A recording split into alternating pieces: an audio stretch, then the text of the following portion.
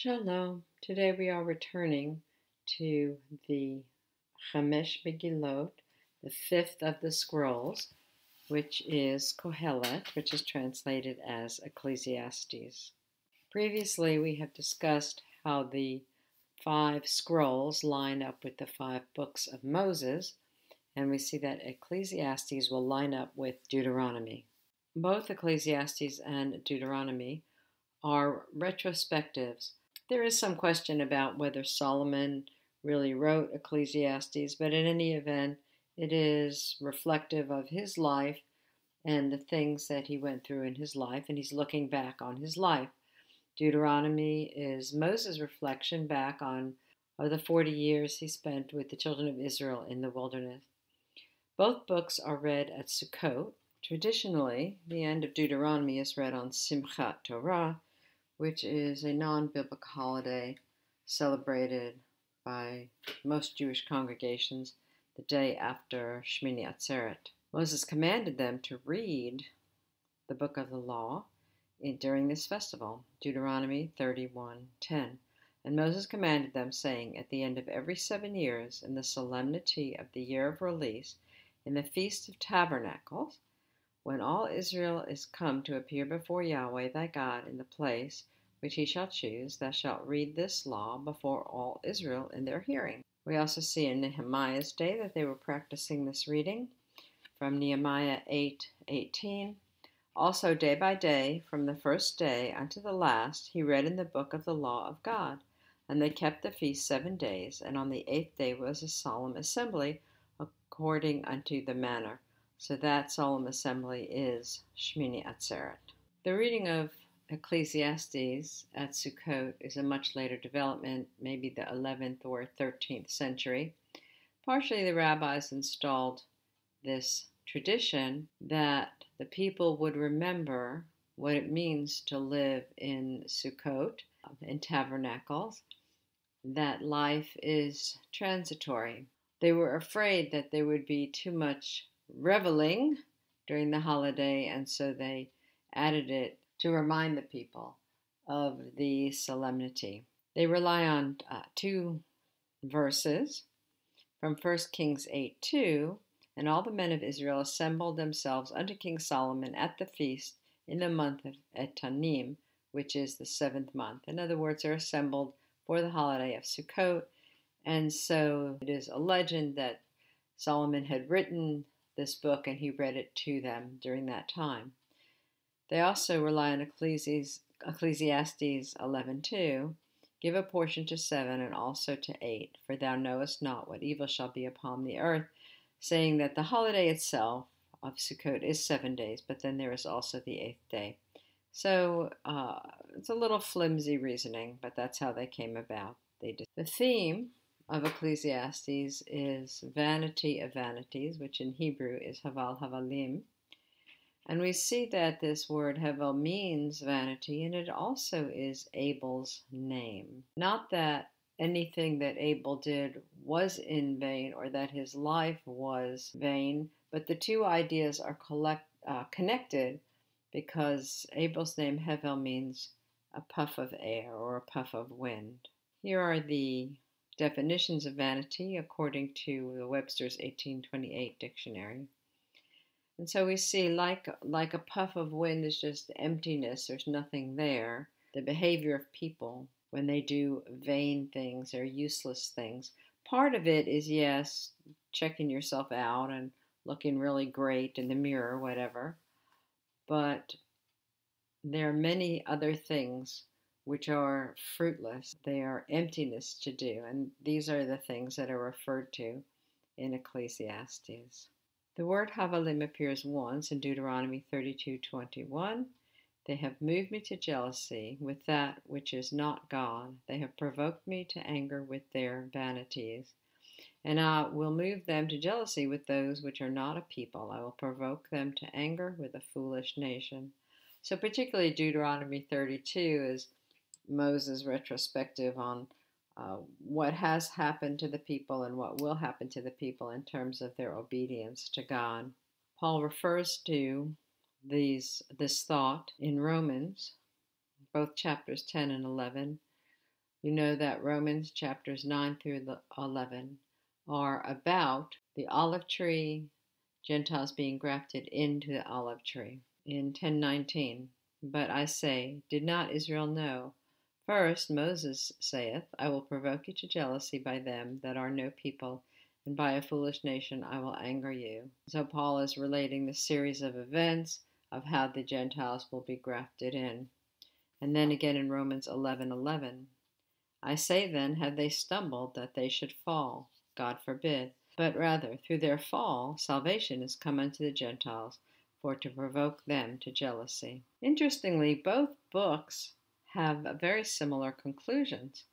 Deuteronomy 32:46, and he said unto them, set your hearts unto all the words which I testify among you this day, which ye shall command your children to observe to do all the words of this law.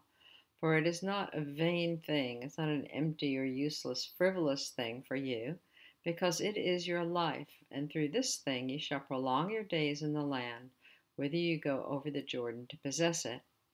Similarly, at the end of Ecclesiastes, Solomon relates, let us hear the conclusion of the whole matter, fear God and keep his commandments, for this is the whole duty of man. One of the little side trail that I would like to pursue in this presentation is if it crossed Solomon's mind that perhaps he was the promised Messiah. He didn't have a lot of information about who the Messiah was. He didn't have a well-developed concept about what the Messiah would accomplish. This comes much later in time. But there are a few hints from Numbers 24:16 through 19, while Balaam is prophesying. He hath said, which heard the words of God, and knew the knowledge of the Most High, which saw the vision of the Almighty. I see him, but not now. I shall behold him, but not nigh. There shall come a star out of Jacob, and a scepter shall rise out of Israel, and he shall smite the corners of Moab, and destroy all the children of Sheth. And Edom shall be a possession, Seir also shall be a possession for his enemies, and Israel shall do valiantly. Out of Jacob shall come he that shall have dominion. And it appears that Solomon would fit that bill. In Deuteronomy 18:18, there's another prophecy. I will raise them up a prophet from among their brethren, like unto thee, that is, like unto Moses, and will put my words in his mouth, and he shall speak unto them all that I shall command him. In fact, in the Talmud, the rabbis say that Solomon wanted to be a second Moses. And they rely on this verse. We're going to look at one moment in Tractate Rosh Hashanah 21b. From this verse at Ecclesiastes 12:10, the preacher, Kohelet, sought to find out acceptable words, and that which was written was upright, even words of truth. So this is their comment on that. One said, in other words, one rabbi is speaking, 50 gates of understanding were created in the world, and all were given to Moses save one. As it says, yet thou hast made him but little lower than God. So that they're quoting the scripture and saying, Moses received 49 of these revelations. Why? Because he was made a little lower than God. Now Kohelet, that is the preacher, Ecclesiastes, taught to find out words of delight. This is what we were just speaking about, the acceptable words. That is to say, Kohelet sought to be like Moses. But a bat kol went forth. A bat kol literally is a daughter of the voice, and it means a voice from heaven. The voice from heaven said to him, it is not written uprightly, even words of truth. There arose not a prophet again in Israel like Moses, quoting Deuteronomy 34:10. The other said, now another rabbi is going to make a comment on the same idea.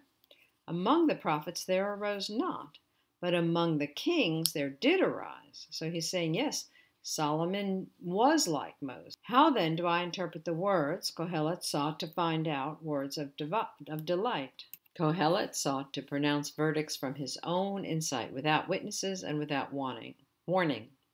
Whereupon a bat kol, a voice from heaven, went forth and said, It is written uprightly, even the words of truth, at the mouth of two witnesses, etc., quoting Deuteronomy 19. So in the end, they both come to the conclusion that possibly Solomon was not that person like Moses, but the idea that he sought to find those words of the 50 gates of understanding, the one that was not given to Moses, he was looking for that one. And so he considered himself to be like Moses, trying to fulfill that prophecy. The other evidence that Solomon would have had would have been all the scriptures referring to the promises to the son of David. In 2 Samuel 7:12, 16. And when thy days be fulfilled, and thou shalt sleep with thy fathers, I will set up thy seed after thee, which shall proceed out of thy bowels, and I will establish his kingdom. He shall build a house for my name, and will establish the throne of his kingdom forever. I will be his father, and he shall be my son. If he commit iniquity, I will chasten him with the rod of men, and with the stripes of the children of men. And thine house, speaking of David, and thy kingdom shall be established forever before thee. Thy throne shall be established forever. And so Solomon, knowing that he's David's son, he's going to inherit these promises. From Psalm 2, Yet I have set my king upon my holy hill of Zion. I will declare the decree. Yahweh hath said unto me, Thou art my son, this day I have begotten thee. Ask of me, and I shall give thee the heathen for thine inheritance, and the uttermost parts of the earth for thy possession. Thou shalt break them with a rod of iron, thou shalt dash them in pieces like a potter's vessel. And we know that Solomon conquered the most land that was ever in possession by the Israel people. From Psalm 89, And when thy days be fulfilled, and thou shalt sleep with thy fathers, I will set up thy seed after thee, which shall proceed out of thy bowels, and I will establish his kingdom. Again, as a repeat. He shall build a house for my name, and I will establish the throne of his kingdom forever. I will be his father, and he shall be my son. If he commit iniquity, I will chasten him with the rod of iron, and with the stripes of the children of men. And thine house and thy kingdom shall be established forever before thee. Thy throne shall be established forever. From 1 Chronicles 22. Behold, a son shall be born to thee, who shall be a man of rest, and I will give him rest from all his enemies round about. For his name shall be Solomon, Shlomo, which comes from the word for peace. And I will give peace and quietness unto Israel in his days. He shall build a house for my name, and he shall be my son, and I will be his father. And I will establish the throne of his kingdom over Israel forever. From 1 Chronicles 28. And of all my sons, for Yahweh hath given me many sons, this is David speaking, he hath chosen Solomon my son to sit upon the throne of the kingdom of Yahweh over Israel. And from Psalm 132, If thy children will keep my covenant and my testimony, that I shall teach them, their children shall sit upon thy throne forevermore. So this is about all the evidence that Solomon would have that he would be of course, all the kings are anointed. They are all Mashiach, because that is the word for anointed. But he is the son of David who is inheriting this throne forever. Now Solomon himself wrote a psalm which is considered to be a messianic psalm. At the end of this psalm, it says this thus concludes the Psalms of David. So perhaps this was a prayer of David and Solomon recorded it, and it became a psalm attributed to him. Give the king thy judgments, O God, for thy righteousness unto the king's son. He shall judge thy people with righteousness, and thy poor with judgment. The mountains shall bring peace to the people, and the little hills by righteousness. He shall judge the poor of the people, he shall save the children of the needy, he shall break in pieces the oppressor. They shall fear thee as long as the sun and moon endure, throughout all generations. He shall come down like rain upon the mown grass, as showers that water the earth. In his days shall the righteous flourish, and abundance of peace so long as the moon endureth. He shall have dominion also from sea to sea, and from the river unto the ends of the earth. They that dwell in the wilderness shall bow before him, and his enemies shall lick the dust. The kings of Tarshish and the isles shall bring presents. The kings of Sheba and Seba shall offer gifts. And we know that the queen of Sheba did come and offer him gifts. Yea, all kings shall fall down before him, all nations shall serve him. For he shall deliver the needy when he crieth, the poor also, and him that hath no helper. He shall spare the poor and needy, and shall save the souls of the needy. He shall redeem their soul from deceit and violence, and precious shall their blood be in his sight. And he shall live, and to him shall be given of the gold of Sheba. Prayer also shall be made for him continually, and daily shall he be praised. There shall be a handful of corn in the earth, upon the top of the mountain. The fruit thereof shall shake like Lebanon, and they of the city shall flourish like grass of the earth. His name shall endure forever. His name shall be continued as long as the sun, and men shall be blessed in him. All the nations will call him blessed. Blessed be Yahweh God, the God of Israel, who only doeth wondrous things. And blessed be his glorious name forever. And let the whole earth be filled with his glory. Amen and amen. The prayers of David, the son of Jesse, are ended. Now I've highlighted this words here in verse 17, shall be continued. And we see in the Hebrew, Yehi Shemo Leolam Lifnei Shemesh Yinon Shemo. This is what is translated as his name shall be continued. There's also a comment in the Talmud in Sanhedrin 98b where they declare, discussing about the different names that Messiah might have and what guises he might have come in. And the school of Rabbi Yanai said, his name is Yinon, for it is written, his name shall endure forever. Ere the sun was, his name is Yinon. So again, we see this messianic hint coming into the psalm that is supposedly written by Solomon. If Solomon thought to compare himself to Moses or to whatever their concept of a coming anointed one was, he has this evidence on his side, and it's very clear from his biography, as it appears in other places throughout the Bible, that he started off very well, but we know that he didn't finish so well.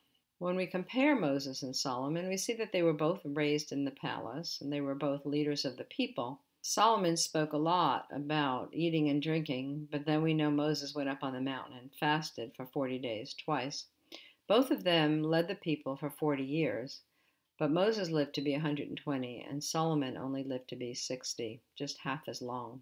They were both familiar with the Torah, as written in Deuteronomy 31, and Moses wrote this law and delivered it unto the priests, sons of Levi, which bear the ark of the covenant of Yahweh, and unto all the elders of Israel. Solomon was required, being the king, to write a copy of Torah as commanded in Deuteronomy 17. And it shall be when he sitteth upon the throne of his kingdom, that he shall write him a copy of this law in a book out of that which is before the priests, the Levites.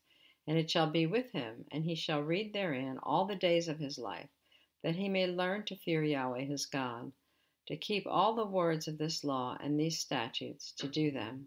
The principal difference between Moses and Solomon is their attitude.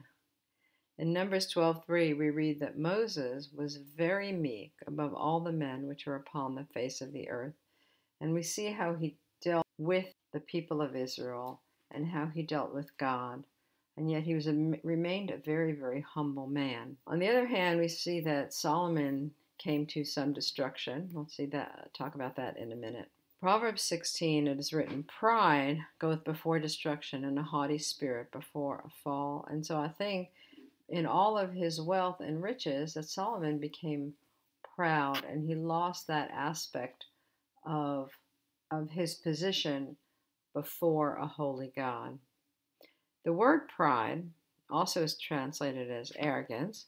In Proverbs 8, the fear of Yahweh is to hate evil. Pride and arrogancy and the evil way and the froward mouth do I hate. But it also means majesty when it is applied to God. Job 40:10, deck thyself now with majesty and excellency, and array thyself with glory and beauty. And also in Isaiah 2:10, enter into the rock and hide thee in the dust for fear of Yahweh and for the glory of his majesty. A word which is translated both pride and majesty has the idea of being lifted up and being above. So when applied to God, yes, it is majesty, but when it comes to be applied to people, we see that it is pride and arrogance. So in the end, Solomon winds up fulfilling one of the prophecies of Moses in Deuteronomy 31:20. For when I shall have brought them into the land which I swear unto their fathers, that floweth with milk and honey, and they shall have eaten, and filled themselves, and waxen fat, then they shall turn unto other gods, and serve them, and provoke me, and break my covenant. And we see that is exactly what happened to Solomon in 1 Kings 11, starting in verse 1. But King Solomon loved many strange women, together with the daughter of Pharaoh, women of the Moabites, Ammonites, Edomites, Zidonians, and Hittites, of the nations concerning which Yahweh said unto the children of Israel, Ye shall not go into them, neither shall they come in unto you, for surely they will turn away your heart after their gods. Solomon clave unto these in love.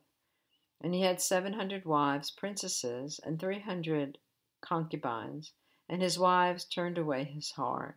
For it came to pass, when Solomon was old, that his wives turned away his heart after other gods, and his heart was not perfect with Yahweh his God, as was the heart of David his father. So what is it that happened to Solomon that was different in his life and different in the life of Moses and even, let's say, Yeshua? What Solomon missed in his life was the wilderness experience. We know that the wilderness in Hebrew is the midbar. And when we spell the word midbar in Hebrew, it also can be read midaber. The wilderness is the place where God stripped the Israelites of their comforts and the things that they had brought out from Egypt. And it was there that he spoke to them. Solomon remained in his life surrounded by his comforts, and instead of running away from Egypt, he ran towards Egypt. He married Pharaoh's daughter, and aside from all the other women that he married. And this had bad effect on his behavior. He lost sight of Yahweh, his God.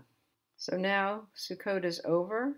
I hope you had a profitable time in the wilderness and that God spoke to you while you were out there.